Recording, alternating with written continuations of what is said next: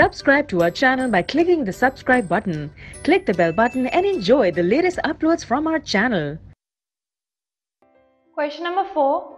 In the figure given below, if AC is equal to BD, you have to prove that AB is equal to CD. AC और BD अगर equal हैं, so AB and CD भी equal हैं. इस figure में आपको ये show करना है. So let us first of all write जो हमें given चीज़ है.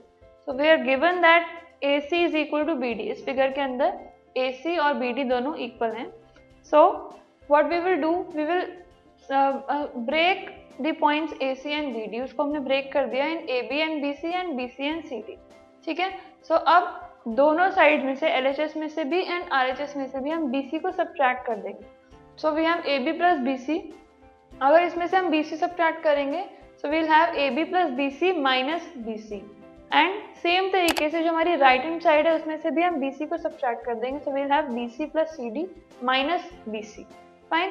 सो अब अगर हमने दोनों तरफ से अगर कोई भी चीज़ हम ऐड करते हैं, मल्टीप्लाई करते हैं किसी भी इक्वेशन के अंदर, तो हम लेफ्ट हैंड साइड में भी करते हैं एंड राइट हैंड साइड में भी करते हैं.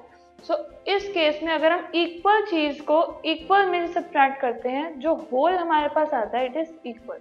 So we can see that BC और BC कैंसिल हो गया इधर भी एंड राइट हैंड साइड में भी BC एंड BC कैंसिल हो गया.